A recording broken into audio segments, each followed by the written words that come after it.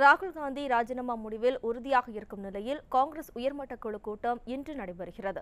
2017ஆம் ஆண்டு காங்கிரஸ் கட்சி தலைவராக பொறுப்பேற்ற ராகுல் காந்தி மீண்டும் காங்கிரஸ் தலைமையில் ஆட்சி அமைத்து விடலாம் என நம்பிக்கையுடன் தேர்தலை எதிர்கொண்டார்.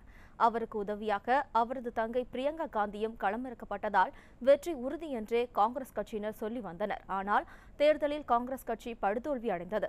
அமேதி தொகுதியில் ராகுல் காந்தி தோல்வியடைந்தது அவருக்கு பேரதிர்ச்சியாக இருந்தது. இதனையடுத்து தோல்விக்கு பொறுப்பேற்று காங்கிரஸ் கட்சி தலைவர் பதவியிலிருந்து விலக விருப்பம் தெரிவித்தார். அவரது விலகலை கட்சியினர் ஏற்காத போது ராகுல் காந்தி ராஜினாமா செய்வதில் உறுதியாக இருப்பதால் சிக்கல் பெரிதாகியுள்ளது.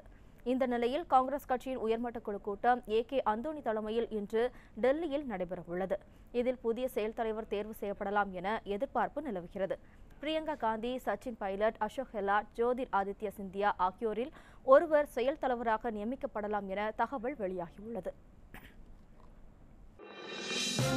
இது போன்ற முக்கிய வீடியோக்களை உடனுக்குடன் தெரிந்து கொள்ள NewsJ யூடியூப் சேனலை சப்ஸ்கிரைப் செய்யுங்கள்.